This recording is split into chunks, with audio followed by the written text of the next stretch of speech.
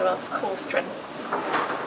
Its members, its people, its vision, its beliefs, especially the kind of wealth of experience that it has from a number of cultures and traditions.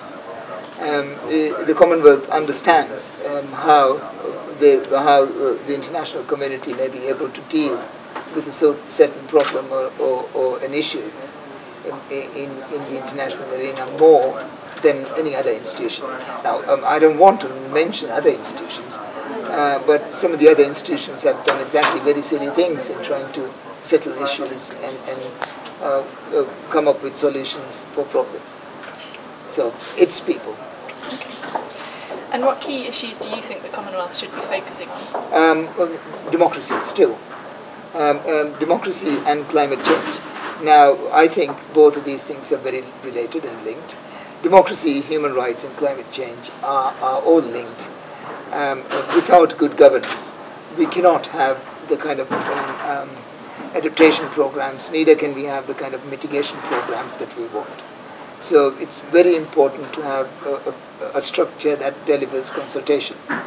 And multi-party democracy seems to be the only thing around.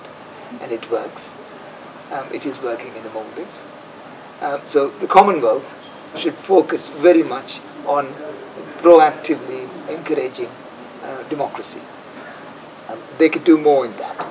Not just simply after a fall of a regime or when a regime is toppled that they should engage. But after having said this, I do understand and I do realize how sophisticatedly Commonwealth has been dealing with a number of issues, especially in the case of the Maldives. Their engagement was, at times when we were in the opposition, it was frustrating. And at times we thought that they were not doing much. But I think their methods of engagement have yielded good results. They should keep at it. Okay. And 2009 is the 60th anniversary year of the Commonwealth. How would you like to see the Commonwealth evolve in the coming years? Well, I think CMAG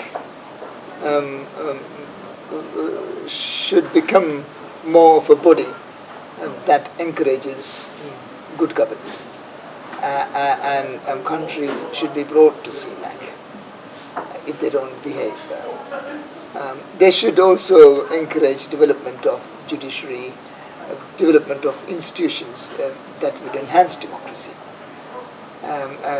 In climate change, I think it would be good if Commonwealth would encourage more carbon neutral policies and encourage governments to become carbon neutral.